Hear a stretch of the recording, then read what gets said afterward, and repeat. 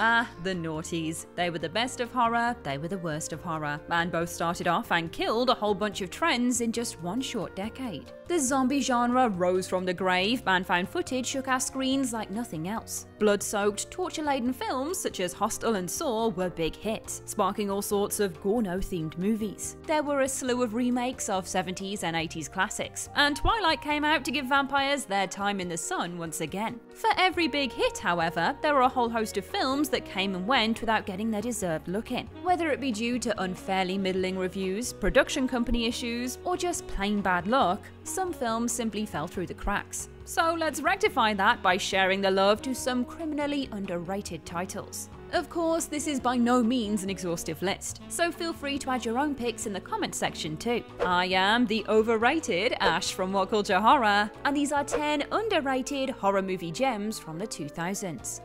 10. The Backwoods, 2006. Not exactly the best advertisement for a Spanish holiday, The Backwoods follows two married couples spending time in an isolated woodland home. It's 1978 in the Basque Country, northern Spain, where Englishman Paul brings his Spanish wife Isabel, English pal Norman, and his wife Lucy to his grandmother's old home. Initially a curious drama about two very different married couples, The Backwoods quickly degenerates into fearsome fare when Paul and Norman discover a deformed girl in the woods. Locked away in an abandoned building, they make the inevitably catastrophic decision to bring her back to their house. Reminiscent of rustic nightmare flicks such as Deliverance, The Backwoods delves into the fears of being an outsider in an increasingly hateful wilderness. Packed with disturbing scenes and woodland chases, the film expertly creates slow-burning tension. Increasingly bleak and disquieting, The Backwoods ends on a vicious bang rather than the dreaded whimper of many weaker-paced horror flicks out there. A must-watch for fans of terror in the great outdoors. 9. The Girl Next Door, 2007. Jack Ketchum's disquieting novel makes for one of the grimmest entries on this or any other list, with the harrowing story inspired by the unspeakably evil 1965 murder of Sylvia Likens. A hellish look into the worst of suburban crime, the film adaptation of The Girl Next Door follows a grown man's recollections of the crimes he witnessed as a teenager in 1958. His first ever teenage crush, Meg, gradually becomes a victim of all manner of sadistic abuse at the hands of her aunt, Ruth. The film starts on a dark note, and only gets lower from there. Its depictions of torture are among some of the most horrific put to film, made worse by the gritty, realistic atmosphere that permeates throughout. Devoid of any humour or hope, the film is made all the more unnerving by its links to true crime. Unflinching in its depiction of some of the worst cruelty recent history has to offer, The Girl Next Door is definitely not for the faint of heart. There's a reason this one isn't as well known a title from the noughties. 8. Left Bank, 2008. Marie, a track star with European Championship ambitions, comes down with a severe immune disorder.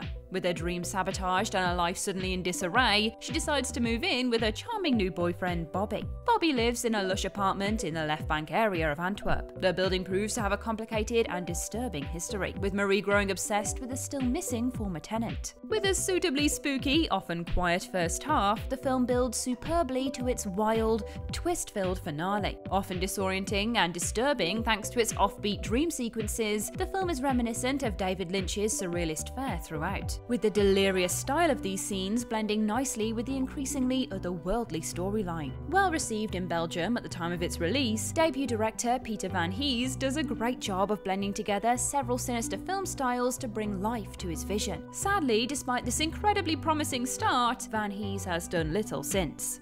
7. Highwaymen, 2004.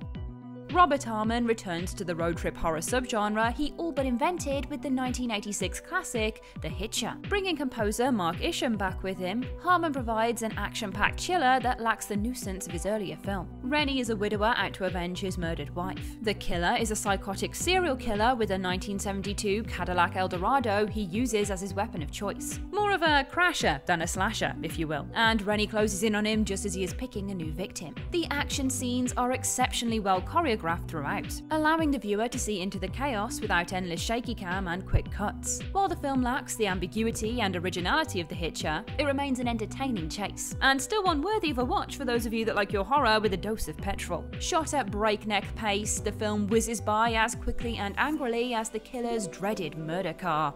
6. Meatball Machine, 2005.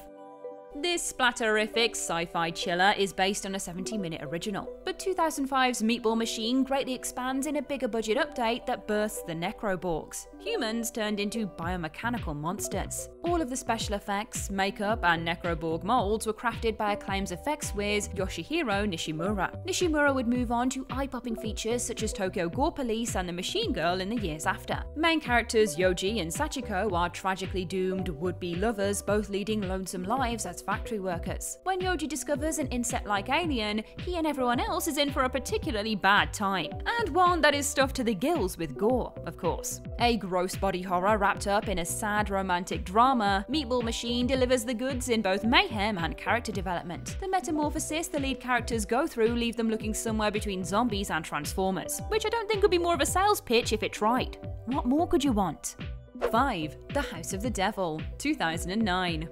Released in 2009, so just sneaking into this list in time, The House of the Devil is a film that settles into that sweet spot of 80s slashers without exploiting nostalgia to an unpleasant degree, reveling in its style and delivering a tightly wound horror film that does what it says on the tin. Depicting a babysitter roped into a last-minute job for a wealthy client, Samantha arrives at the home only to find out it is not a child she'll be taking care of for the evening, and that the night strangely corresponds with a lunar eclipse too. Building up tension slowly and surely before exploding into full satanic panic, The House of the Devil has had many positive reviews, but still remains widely underseen for the quality of movie that it pumps out. Underrated in views, this is one that should shoot straight onto your watch list if you haven't indulged yet.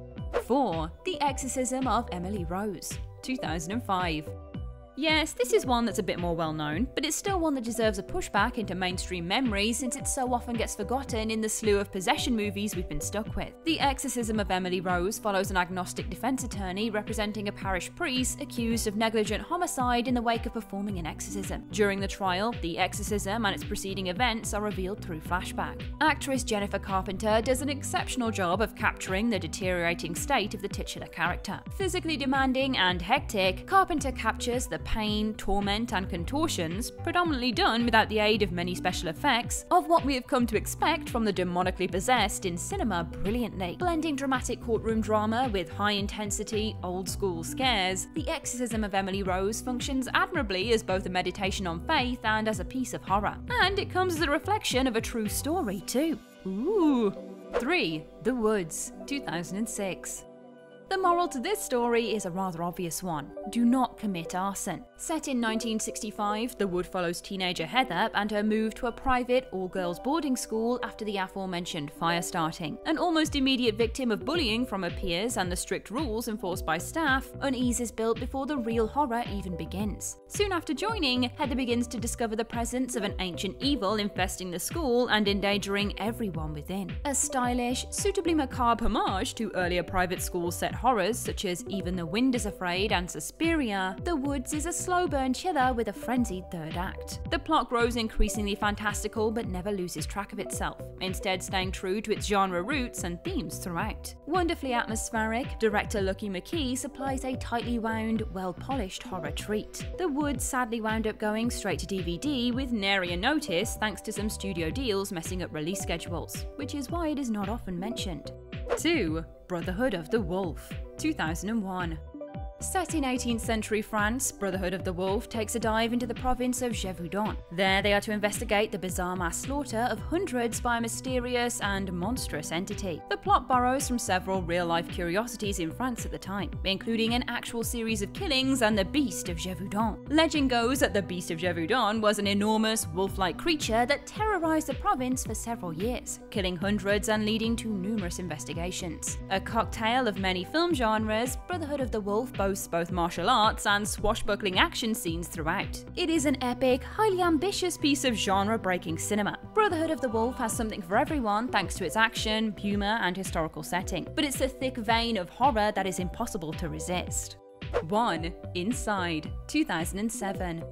A prime example of France's relentless new wave of horror cinema, Inside is about as scary as modern horror gets. A pregnant widow lives alone on Christmas Eve, mourning the death of her husband 4 months prior. A dark time already, it only gets worse when a scissor-wielding stranger turns up at her door, hell-bent on taking the unborn baby. What follows is a night of torment and terror that will leave many viewers badly rattled. Initially a sad drama centered on grief, Inside quickly turns into the kind of horror one watches through their hands. The intensity and cruelty displayed throughout this film will leave many pausing to simply try and comprehend what they are watching. Among the scariest, most disquieting films of the 21st century so far, Inside has received both praise and condemnation for its brutal story and antics, but not nearly enough considering its contribution to new French extremity. A masterpiece of unpleasantness, Inside deserves far more recognition as a modern horror classic. And that's our list. What other noughties gems deserve more? Share your thoughts in the comments section below. I've been Ash, over on social media at Ash Millman, and this has been What Culture Horror. Don't forget to like, share, subscribe, and come back again soon for some more spine-tingling horror content. Thanks for watching.